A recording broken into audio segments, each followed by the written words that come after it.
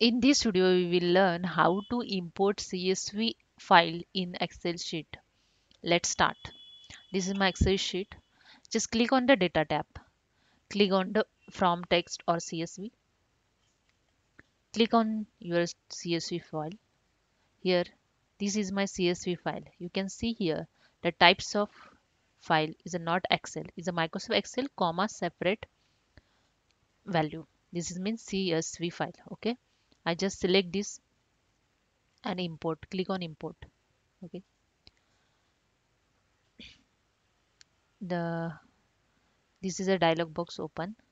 You can change here as per your requirement how you want data in Excel. Okay. If you select the equal sign, you can see here the equal sign to all data. If you select the semicolon, you can see here the semicolon to all data. I just select the comma. Then click on the load.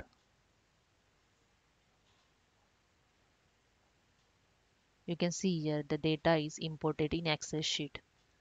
That's it. Hope you understand. If you like this, please subscribe my channel. Thank you.